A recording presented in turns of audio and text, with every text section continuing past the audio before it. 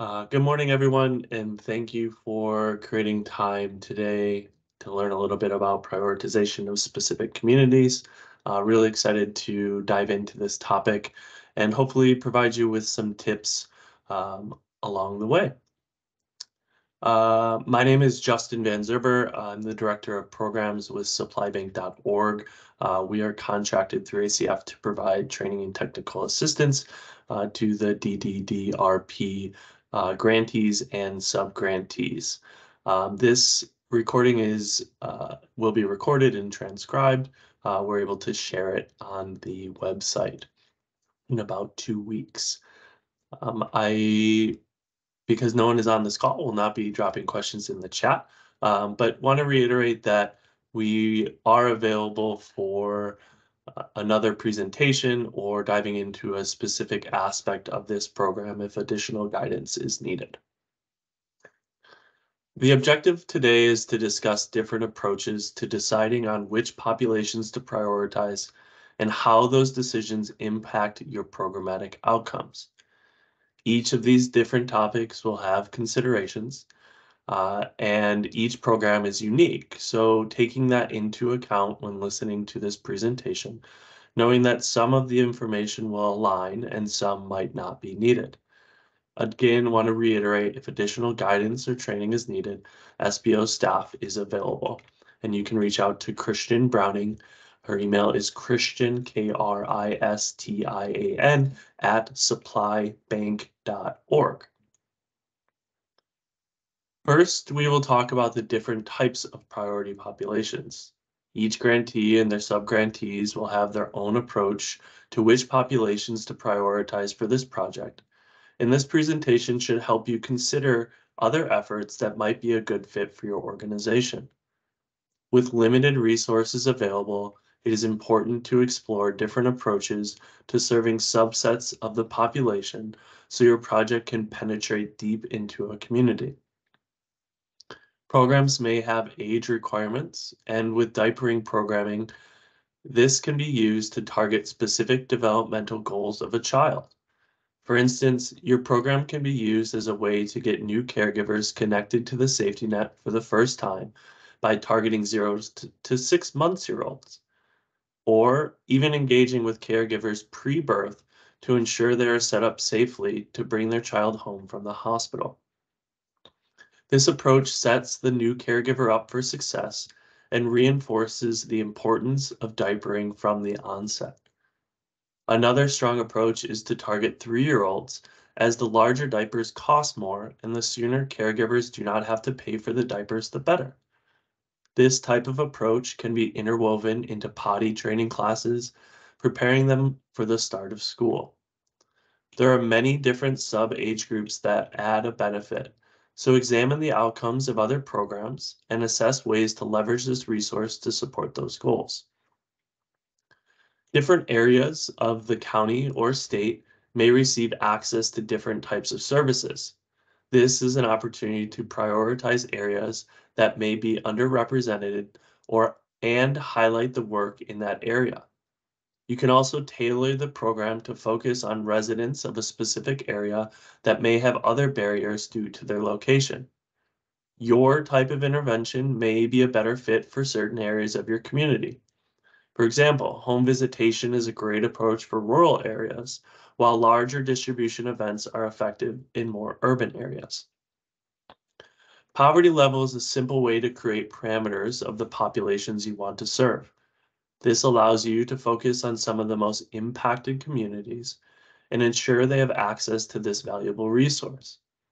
This can be difficult as it requires the participants to provide supporting documents and may create barriers to participation in some communities.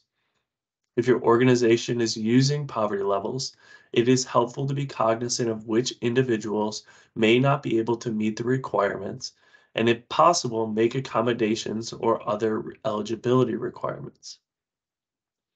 One approach specifically to this pilot, it may be targeting wraparound services as an indicator. This could help facilitate participation and involvement in your other programs that may be struggling to meet their deliverables. If there is a program struggling, layering a resource such as diapers can be a large incentive to boost engagement. Your pilot may want to look into serving specific demographics of people to see if there's a difference in service level and the participation by the differentiation.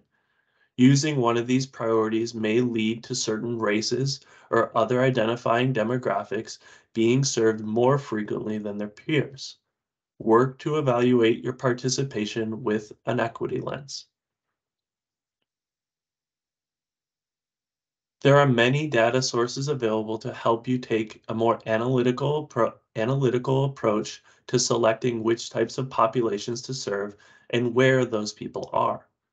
The first noted here is federal census data. This is available all the way down to census tract, but can also be used at zip code, city, and county level. Working as part of the CalCAPA network, I'm sure most of you are familiar with this resource. They provide several trainings on their website that assist with navigating the various tools available to the public. I highly recommend spending some time here to broaden your understanding of this resource. Census data can help determine higher areas of poverty, either to ensure there is programming in close proximity to those locations, or to help understand a community to set an appropriate level for eligibility. This means some areas may need to increase or decrease the amount of poverty level the individual is experiencing in order to be eligible for this specific program. States, counties, cities also have valuable data that helps look at our community through another lens. I shared an example of one of the tools we use in California. This is called the Healthy Places Index, and it highlights a community's level of stress across many indicators and connects it back to the likelihood of healthy outcomes in the community. When we are looking for new partners, we use this tool as a guide to find them in those areas. At the onset of COVID, we used tools produced by the state to prioritize distributions of resources in high prevalence areas. Depending on what data is available, you can be creative with ways to gauge who you want to serve and why. Another approach we have taken is to look at the concentration of nonprofits or resources in specific areas. As stated above, you want to take an equitable approach to serving the community, and this may mean investing in areas that have not traditionally been invested in. We have seen success when launching a program into traditionally underserved areas, as it highlights the disparity of local stakeholders, as well as encourages others to join the supporting community. Good morning, Cheryl. There are many benefits that come from prioritizing populations with this type of programming. You can align this programming with organizational goals or larger community goals. All of your agencies are working to address poverty and the symptoms related to poverty. This work amplifies one of the many impacts poverty has on individuals and communities, allowing you to highlight the specific community and why this type of intervention is so important. This is a great way to expand on localized efforts and build a reputation for collaboration.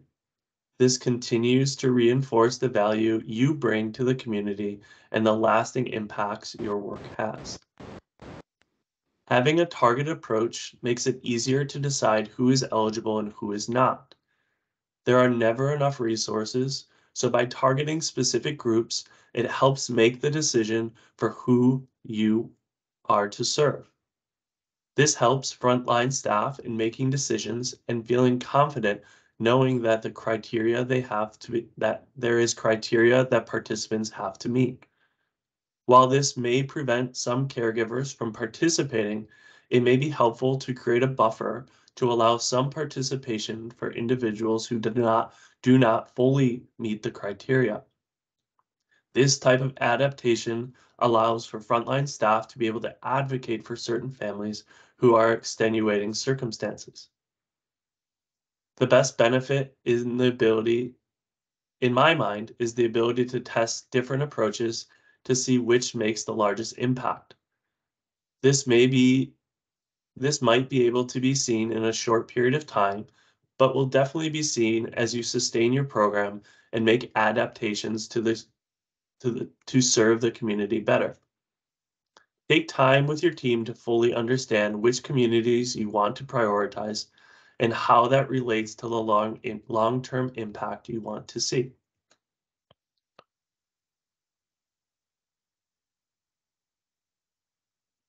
Excuse me. There will be many opinions on which populations you should focus on. This is difficult to navigate, but with the approaches shared above, you should feel confident in your decision making. Even when decisions are made, there may be other stakeholders that express desire to alter the approach. Having justification for your decisions will assist in navigating those conversations. While you should feel comfortable in your decision, it can be beneficial to be open to explore changes if they have the potential to deepen your impact. We are aware that our programs are not able to serve everyone, and sometimes you will not even be able to serve all of the participants within a certain group.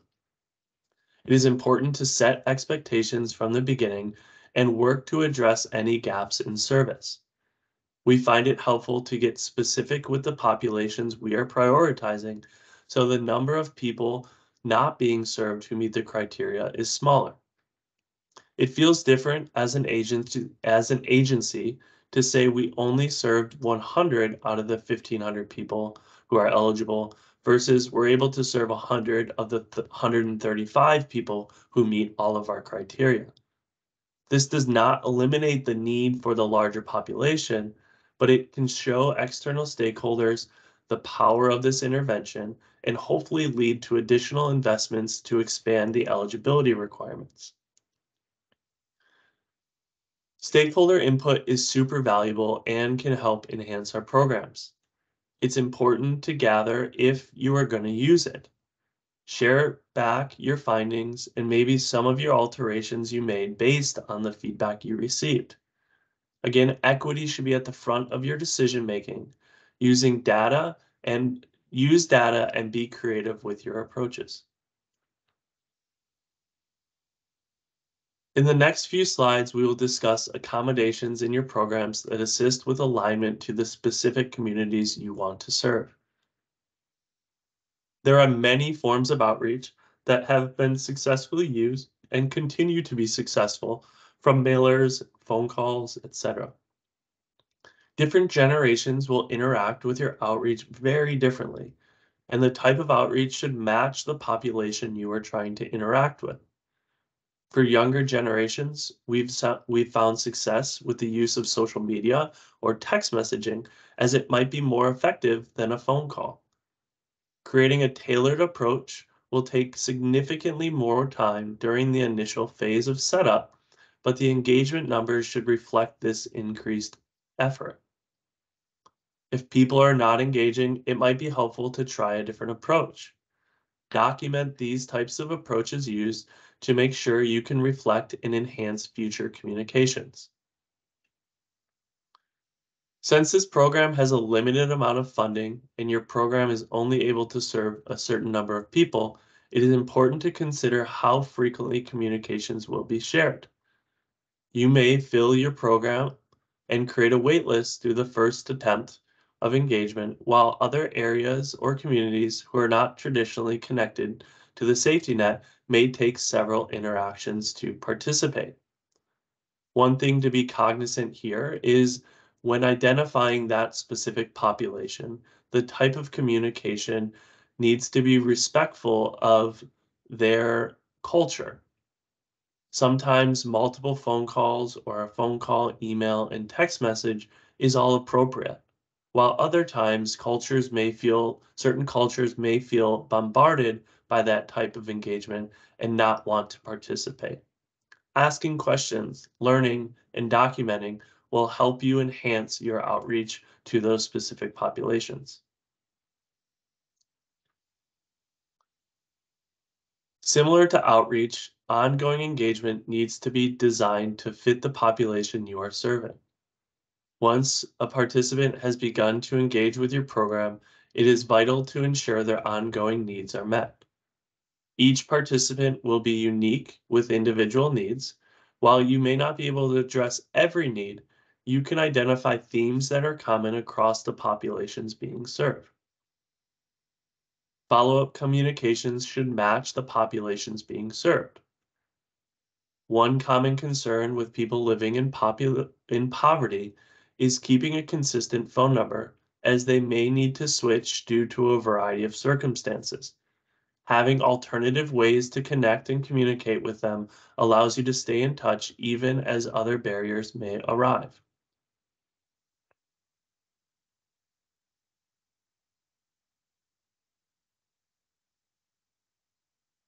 Tailored communications will make populations feel more comfortable and increase the likelihood of participation. Including questions about follow-up in the initial intake server can help address some of these ideas on the onset. Many times programs can combine or create additional opportunities for participants to remain connected to your program.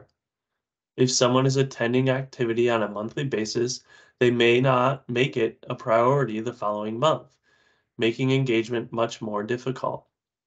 If your strategies include other events or meetings, participants may stay more connected. It is vital to build a community and promote trust. This is done from your agency to the partner and is also done by having participants interact with their peers. It is helpful to have people who look and act like them so there is an increased level of comfort.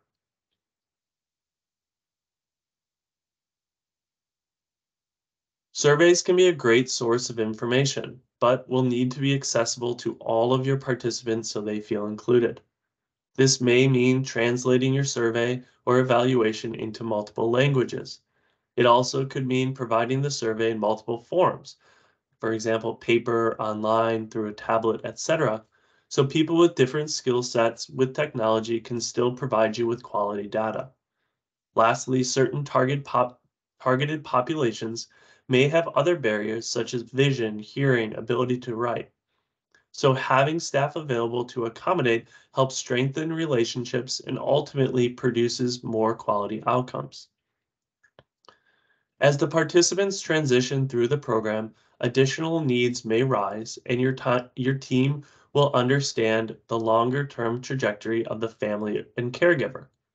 Designing an approach that continues to serve their needs and connects them to resources beyond this program will strengthen your outcomes for this project.